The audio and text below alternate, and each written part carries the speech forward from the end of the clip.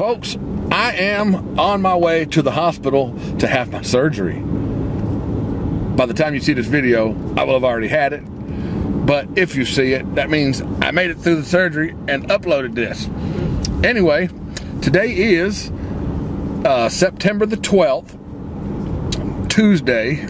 It's about 11 o'clock and I'm leaving, headed up towards Birmingham. And I will keep in touch and make y'all little clips here and there along the way, like I did last time.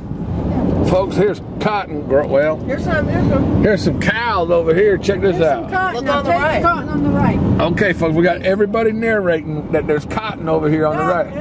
It's not snow. That's a field full of cotton. That's what your underwear is made out of, not mine.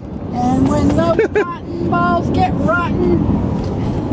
When those cotton balls get rotten, what? I don't remember. Oh, I forgot how the rest of it goes. Mom's singing in the front seat there. I should clarify on that underwear thing, folks. My underwear is not made out of cotton. It's not made out of silk. No, I'm not wearing silk panties. My underwear, I don't have no underwear. I did bring some underwear for the hospital though, because I'm gonna have, you know, one of those gowns on that goes on backwards. Why do they make you wear a backwards shirt? That's stupid. I'm putting mine on frontwards like a normal person. Anyway, then my thing will hang out. I'm gonna have underwear on. No, they won't let you wear underwear. I think my underwear is made out of cotton. I don't know. I haven't checked.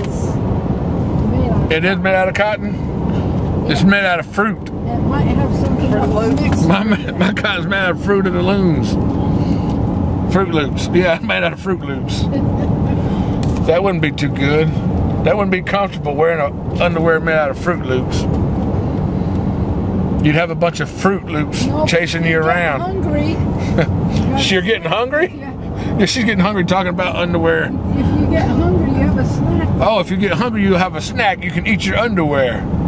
Oh gosh, this video is gonna be flagged. Well, we stopped for lunch, folks, and we got a Ruby Tuesdays on the side of the highway, so we're gonna have some fresh salad. Well, folks, we did. We just got done having lunch, and that healthy salad I was talking about turned into a greasy bacon cheeseburger. It was pretty good. It was pretty good. My sister's the only one that had salad. My mother ate a big plate of, it was supposed to be like a appetizer, but it was a sampler plate, and it was huge. I tell you what, she had onion rings, she had flatbread, she had some kind of a cheese tomato sauce dip, she had chicken bites and ranch dip, and even mustard, honey mustard dip. It wasn't bad. I tried some of her onion rings and it was good. I didn't eat it all. She didn't eat, no, she couldn't eat it all. It was that much food there. And she tried to order this huge dessert. And we said, Ma, why don't you wait till after we eat and see if we're still hungry for dessert. And lucky thing that we didn't order the dessert, because wouldn't nobody be able to eat it. Anyhow, we're back on the road again. We're on I-65, headed north. The next big town I think we're gonna cross will be Montgomery, Alabama. Yeah, we just left Greenville. Be back after a while, folks. Folks, I'm coming into Birmingham, and it just started raining, so we gotta unload this car. 3 people's crap for 10 days. 10 days worth of crap for 3 people. We got to unload in the rain. And only one person, 2 people really can do it. Yeah, and only 2 people can really unload all this stuff because she can't do nothing. Redneck mom don't do much. She can't do a whole lot of much of nothing but cook good. She cooks pretty good. She complains real well too, don't she? Yeah, she does. Yeah. Next time I build a restaurant. Next time.